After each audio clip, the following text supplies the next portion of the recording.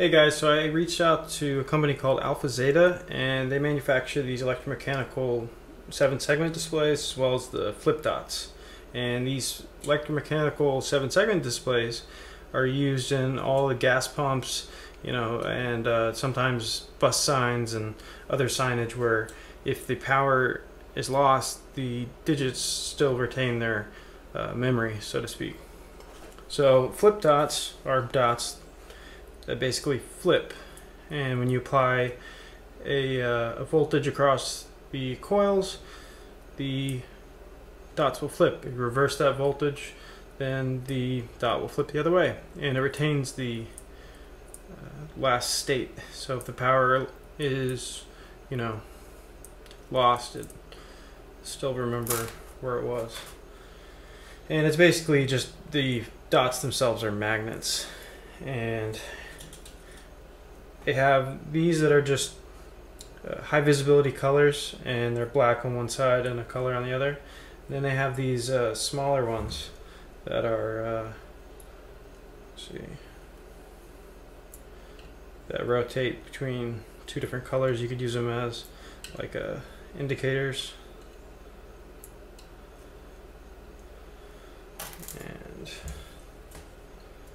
then the 7-segment displays have 7 segments, and each segment has its own coil, and it works the same way as the flip dots do. So if you apply the voltage in one direction, it'll flip a certain way. If you flip the polarity, it'll turn off or on depending on what it was. So here I'll show you. I have this one already kind of hooked up, so I'm not completely connected over here.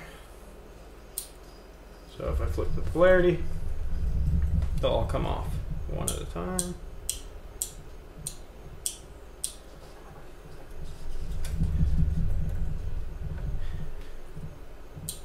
So the reason I reached out to them is because I want to make a ESP32 Wi-Fi clock, and I really wanted to use these. I saw a couple videos of these being used for other things, but I really wanted to make a Wi-Fi clock. And so I'm going to use 6 7-segment displays and 2. I have more flip dots coming.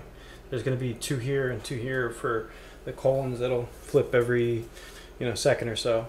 And I have a lot of other ESP32 projects planned. One of them is also another clock, but for this clock I want to use a lot of clear relays, so I want it to be as mechanical as possible. I think that'll be really cool. So I'll see you guys later.